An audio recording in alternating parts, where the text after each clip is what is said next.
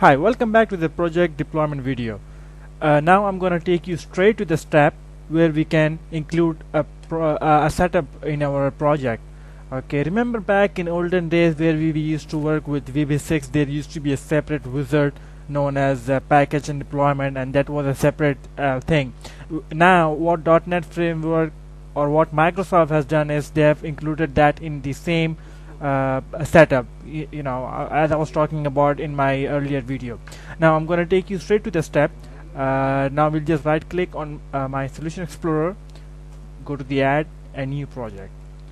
Okay, we'll come down to the setup and deployment project, and this is our setup project. Okay, we can give it a name, say my first setup. Okay, there's the name, and just see what it does now. It includes that project in my solution explorer. Okay, now as you can see,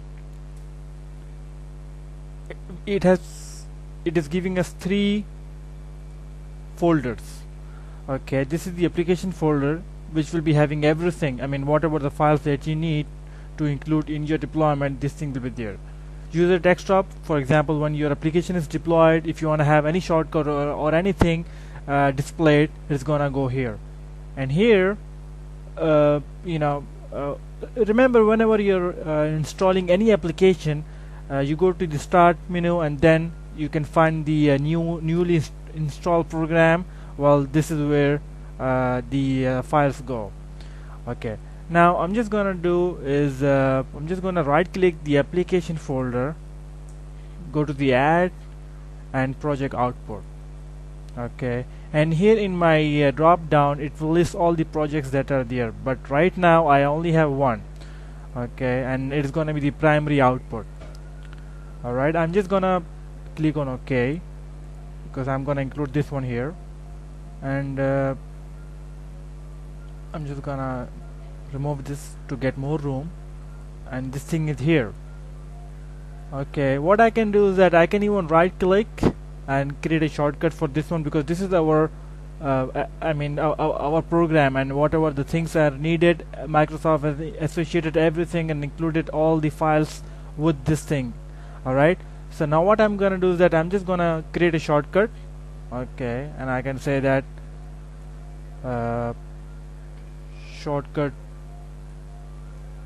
to my VBNapp application, and I can just click and drag this one to user desktop, because when I want the application installed, I also want the setup to place a shortcut on the desktop. Alright, now that we have added a shortcut here, okay, so let me show you one thing. Let me just close this window so that there will be more room for me to explain things to you. Okay, as you can see, now what I'm gonna do is that I'm just gonna go to the view menu, editor, and launch condition. Okay, in launch condition, what exactly it does is it makes sure that the client computer that you are gonna install the application on is having a .NET framework. If it's not having a .NET framework, it's gonna pop up a message saying that, well, you cannot install a Windows application here because it needs to have a .NET framework. We cannot continue. Okay, alright, now I'm gonna draw your attention to the